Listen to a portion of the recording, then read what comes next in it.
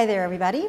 My name is Anne Andersen, and I'm here in the studio of the Methow Arts Alliance, which is a nonprofit arts organization in Twist, Washington.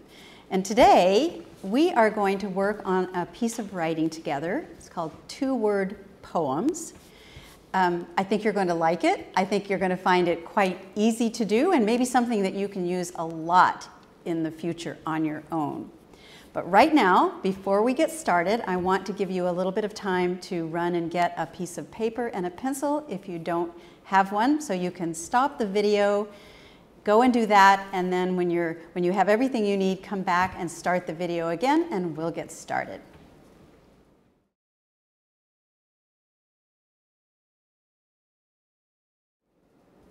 Okay, welcome back. I hope you're all ready to think and write. So again, I said before that we were going to work on a kind of poetry today. It's called two-word poetry.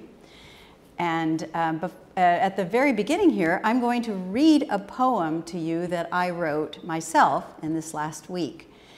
And what I want you to do when I'm reading is to see what you notice about this poem. What things do you notice that I did in this poem?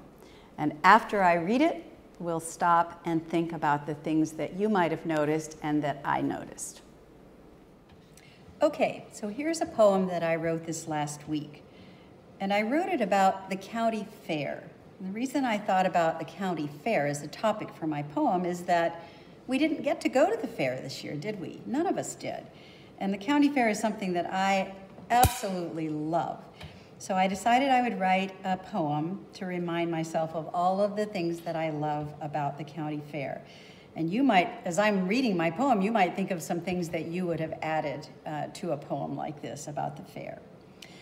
The county fair, pocket money, growing excitement, craft exhibits, jelly jars, prize ribbons, food tents, caramel apples, dripping corn, hot dogs, face painting, drifting balloons, music blasting, dizzying rides, sawdust sneezes, tables folding, people leaving, fair's over, next year.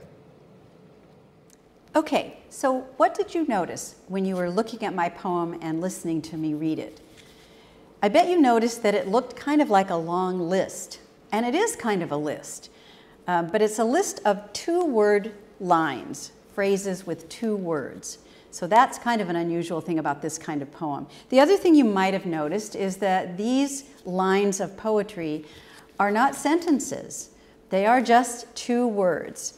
And finally, you might have noticed that my poem kind of tells a story, a little bit of a story, about the fair. It kind of starts maybe when I walk into the fair and walk around, and then at the end it sounds like maybe the fair is shutting down and I'm leaving. So if you noticed all of those things, that's great, because then you can use those ideas in your poem as well. But let's go back and talk about how you start writing a poem like this. And so I'm going to show you the sheet that I used, the planning sheet that I used to come up with the ideas for my poem. And this is when you will need to have your paper and pencil ready. Okay, so how do we go about planning a poem like the one I just shared with you? I can share the way that I do it. I think you could use this way, or you might have a different way of doing it, but let me share my way. First of all, I start out with my topic. And I told you that I had already decided I wanted to write about the fair. So I put my topic in the middle of a sheet of paper. And then I just thought about all of the words that came to my mind when I thought about the fair. And I wrote them down. I wrote them all around the outside. I didn't care where on the page they were. If they came to my mind, I just wrote them down. And you can see I came up with a lot of words. And so this is what I would like for you to do as well. I'd like for you to think of a topic that you would like to write about. Put that topic, it can be anything. It can be about your pets. It can be about a place that you've been, like the fair. It can be about a favorite sport you have. Really, any topic that you want to write about is okay. But put that topic in the middle of your page, put a circle around it so you can keep going back to it, and then just write down words whenever they come to you, whatever you think about. And it doesn't matter, the spelling right here doesn't matter at all. This is just a planning sheet for your poem. All right, so right now I would like for you to stop the video, get your pencil and paper out, think of a topic, and do this planning sheet for your topic. And when you have a lot of words written around your topic on your page, then come back and we'll talk about what we do next.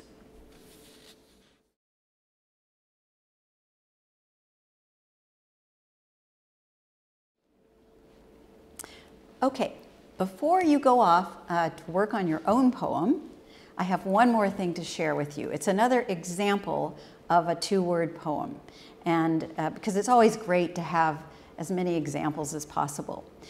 This one was written by a student in a class that I taught.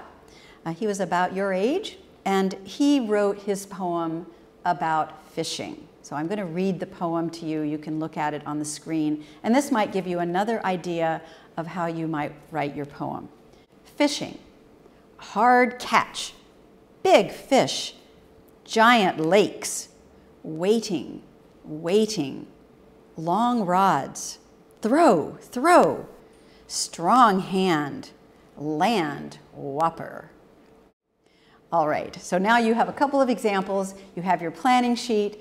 So it's time for you to go and create your own two-word poem. And when you finish, come back, turn the video back on, and let's talk just a little bit more.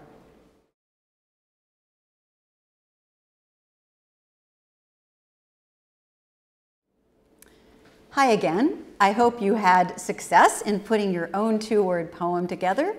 I wish I was there to hear it. If we were in a classroom together, we would be in a big circle and each person would go around the circle and share their poem.